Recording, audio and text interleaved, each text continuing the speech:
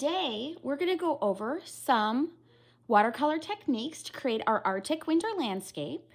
First thing we're going to learn about is our horizon line. Remember, this is the line between the land and the sea and the sky, depending on what you're using. Here we're using mountains and ice, so that is our land and our sky. So this line is our horizon line. It does not have to be straight, okay? And we're going to do about 4 or 5 different techniques today. We're going to do wet on wet, which means you're going to wet your paper and then you're going to use wet paint.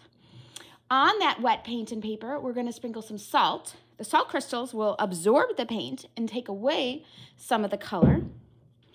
We're going to be doing a transparent wash, which is we're going to wet our paper and wet our brush with very little paint. Then we're going to do a saran wrap on top of it. That's going to make it look like a stained glass effect when you take it off. So we'll do the wet transparent wash, and then we'll put our saran wrap on top.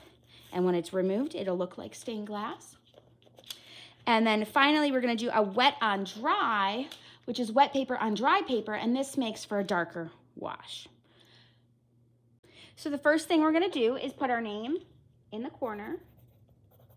And we're gonna flip our paper over. Now we're using a watercolor paper. And so it has a nice like fine tooth grain to it, okay? And we're gonna draw our horizon line, which is that line between the sky and the land. And I'm just gonna make kind of a wavy one to make my mountains. Does not have to be a super thick, hard pencil line, okay? So for our skies, we're going to use our watercolors today and we're gonna wet them. And we're going to wet our paper. So when we wet our paper, we want to use just water to wet it first because we want it to be wet on wet, okay? And I'm just doing the sky, so I'm not going to go below my horizon line, okay? And then I'm going to wet my paints. I'm going to get some colors. We're talking about like Arctic sky colors, so we kind of want the aurora borealis, those northern lights. Okay, now the more watercolors I put on, see how it's blending, bleeding out? You can mix your colors. You want it to be wet paint along so that when they blend, that's called bleeding, they'll bleed into each other. You want it wetter so that when we add our salt, the salt has some parts to absorb, okay?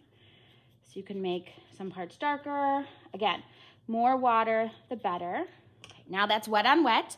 What I'm going to do is I have some Epsom salt, just table salt. I'm going to sprinkle that on my sky. Okay. When that dries, the salt crystals will absorb some of the color and take away. Okay. So that's our first wet on wet and our salt technique. For our third technique, I'm going to make sure I put like some water line down here. This will be like for my icy pond later. But now we're gonna focus on our snow and our ice. And so we want this to be a transparent wash. So we're gonna wet our paper. It's gonna be very light with water first. And I'm not going to paint into my sky. I'm gonna go right up to the line. And I want this to be a very light wash, so transparent or translucent. So I'm just gonna grab a little bit of color, a little hint, and I'm gonna let the water spread out the color, okay? I want it to be very light. I could do a tiny bit of purple. Again, I'm letting the water spread out the color so it's very, very light for my sky and my snow. Then quickly before it dries, I'm going to place my saran wrap or my plastic wrap, and I'm going to place it onto the snowy, icy landscape.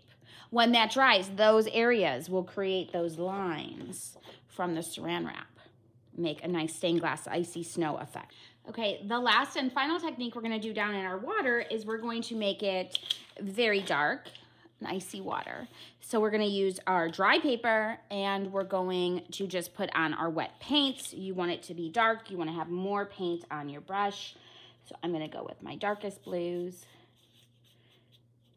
and my light blues and build up that opaque or non-see-through wash. We want it to be dark.